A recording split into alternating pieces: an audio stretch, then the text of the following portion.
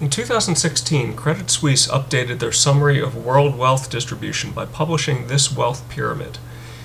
It shows how the roughly $256 trillion of financial assets are distributed among various segments of the population. The group at Credit Suisse did not include the notional value of derivatives in this study. I won't be discussing those in this video. The notional value of those instruments, at least the ones that are known of, are of such mind-boggling magnitude as to be classified as ludicrous. For the sake of this video, let's just focus on the financial assets that Credit Suisse included in their study. At the very bottom of the pyramid are the segment of the population who hold less than $10,000 worth of financial wealth. There are about 3.5 billion people in this segment, and all totaled, they command $6.1 trillion in financial wealth. I will emphasize that in my mind, I put the word wealth here in quotations. After all, financial wealth, as it is used here, means that it is owed by somebody, and so it is natural to ask the question, who owes it?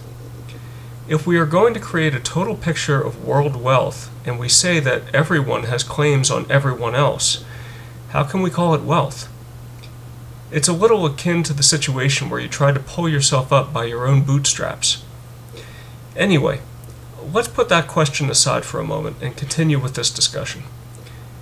So this bottom group constitutes 73% of world population. The next group, categorized by owning $10,000 to $100,000 of quote-unquote wealth, has 879 million in their ranks, which is about 18.5% of world population. $29.1 trillion of financial assets are held by this group. Next on the pyramid is the group holding over $100,000 of financial assets per person, but less than $1 million. There are only 365 million people in this group, or about 7.5% of global population. This group has claim to $103.9 trillion of financial assets.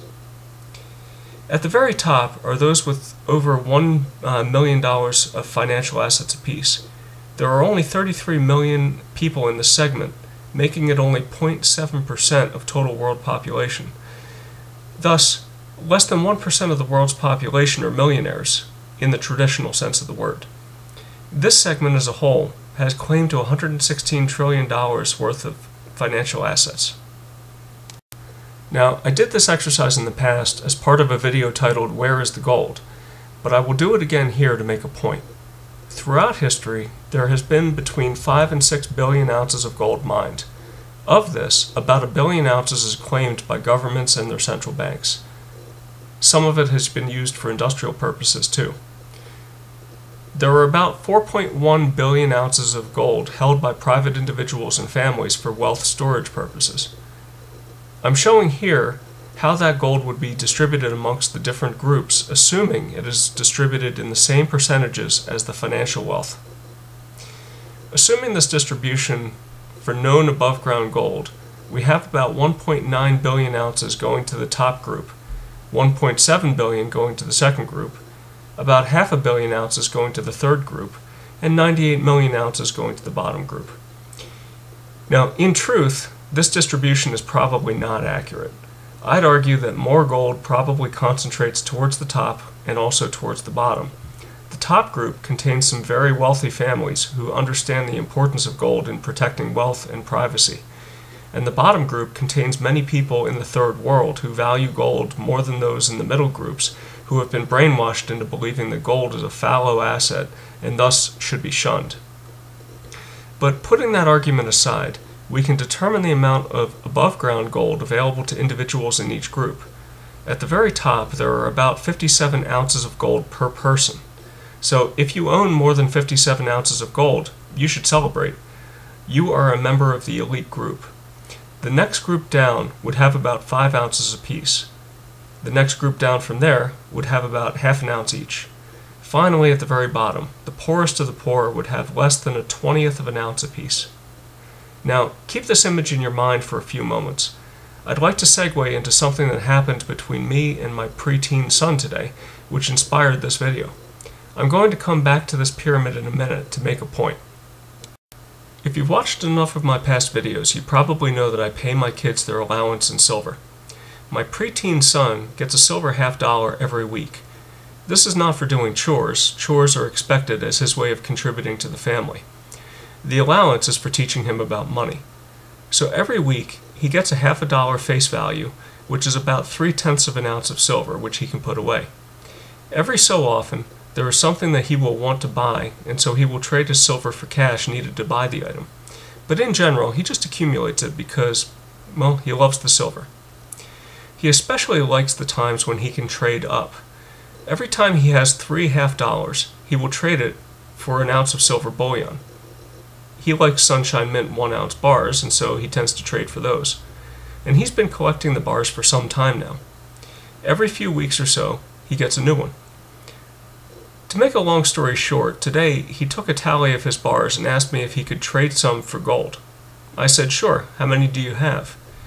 He told me 18, and so I told him that that would be enough to trade for a 1/4-ounce gold eagle. He eagerly handed me his bars, and when I placed the 1/4-ounce eagle in his hand, he told me that he was never going to sell it. I believe him. He's managed to hold on to a 1/10 ounce worth of platinum that he traded up for over a year now, and is showing no signs of wanting to part with it to buy some crap at Toys R Us. I'm quite proud that he's been able to save up so much. When you think about it, a 1/4 ounce of gold is really quite an accomplishment. If there are 4 billion ounces of above-ground private investment gold, when you consider that the world population is 8 billion people, that's only about half an ounce of gold for every man, woman, and child on the planet Earth. And my son already has half of that. So how does this story relate to the global wealth pyramid? Let's go back to that now. Remember how I said that the financial wealth of the world was an illusion because the wealth was actually a claim on someone else? You can't look at all the financial assets spread out over the entire population and consider it wealth. When everyone owes everyone else, the math says that it must all net out to zero. The exception would be the replacement value of all building and equipment, which is substantially less than the total reflected by the $256 trillion worth of claims on it. If all of the $256 trillion worth of financial claims were to suddenly start bidding on all real items with the intent of acquiring them, then we'd find out what the real value of those claims is. By contrast, the gold is what it is. It's gold. When we look at it in terms of ounces, the total number of ounces that can be allocated across all groups is fixed. It's about 4.1 billion ounces in total, no matter who possesses it. Right now we have $4.1 billion worth of billion ounces worth of gold, which represents just shy of $5 trillion worth of wealth if it's valued at current spot prices. This is only 2% of total financial wealth. And as I've stated, the financial wealth really is an illusion. Only the land, plant and equipment, and the gold represents real value. So what happens if the elite of the world become nervous about the real value of their financial assets, and they want to lock in some of the wealth by owning a higher percentage of gold? Suppose that they would like to own enough gold to cover 10% of the financial assets. Can they do it easily without writing off the value of their financial assets? In other words, can they do it without causing the price of gold to skyrocket, in effect, writing down the value of their financial assets relative to gold? In a simple word, no. Big oil interests tried to accumulate more physical gold in the open market in the 1970s, and the price of gold went parabolic. The big money interests back then learned an important lesson. Gold is very tightly held, and if the desire is to increase gold holdings, then the right way to do it is to obtain freshly mined gold via futures contracts. This allows the big money interest to accumulate the gold that they want in small chunks, without running the price. As it stands now, world mine supply is about 3,000 metric tons per year. This is about 96 million ounces. So let's change this chart and assume that current gold is held very tightly. Let's see how much freshly mined supply is available and how that might be distributed to the people interested in accumulating more of it. This picture should really put things into perspective. When we consider the real wealth of the world, It doesn't matter what happens to the dollar value of all financial instruments. All of the credit owned by one person is owed by another. Even the dollar is a fantasy concept that represents an empty promise made. No, the real wealth of the world is represented by the total amount of land, which is constant, plus the value of all buildings and equipment, plus durable commodities such as gold and silver. When we look at the increase in gold per year and visualize how it might be allocated amongst the people in the various groups, we see a very shocking picture unfold. The poorest in the world would probably accumulate little if any gold.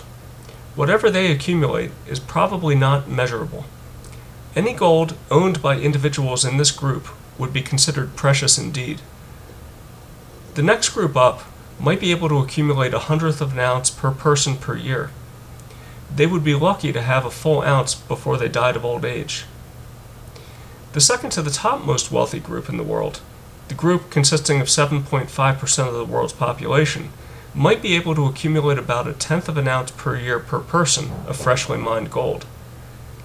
Even when we consider the people at the very top of the pyramid, the 0.7% of the world who control nearly half of the world's financial wealth, even they could only accumulate about 1.3 ounces of gold per person per year on average. Again, this is dealing with just the averages. There will be some people in this group who don't accumulate any because they've been convinced that gold is a barbarous relic with no value. But there will also be some who will accumulate far more. But in general, we know one thing for certain. If there are 8 billion people in the world and 96 million ounces of gold mined per year, that gives us an increase in the world gold supply of only 0.01 ounces of gold per year per person. That's 1/10th of a 10th ounce eagle. That's how much the real gold supply increases per year on a per capita basis. If anyone in the world wants to increase their gold position, they can either bid for this freshly mined gold or try to bid the existing gold out of the hands of the people who already own it and value it highly. My son, because he was patient and saved his wealth in drips and drabs, is somewhere just below the elite group in terms of his real wealth savings rate. And if you're able to accumulate a gold coin or two of any given size in any given year, that means that you're pretty close to the top too. This wealth might not become manifest this year, but eventually it will. And that's truly something to think deeply about.